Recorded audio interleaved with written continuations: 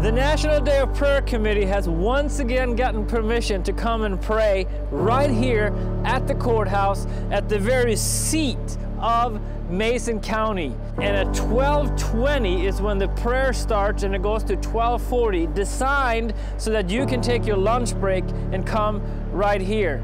It's time for us to gather. It's time for us to get serious.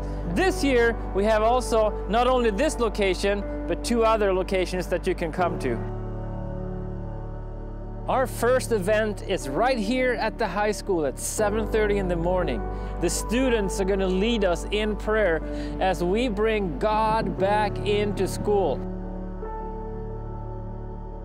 As a body of Christ, we take responsibility for the state that our nation is in, and we ask God for mercy.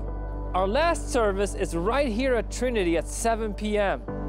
No entertainment, no fluff, no choir, just the body of Christ repenting and saying, God, come one more time and visit our nation.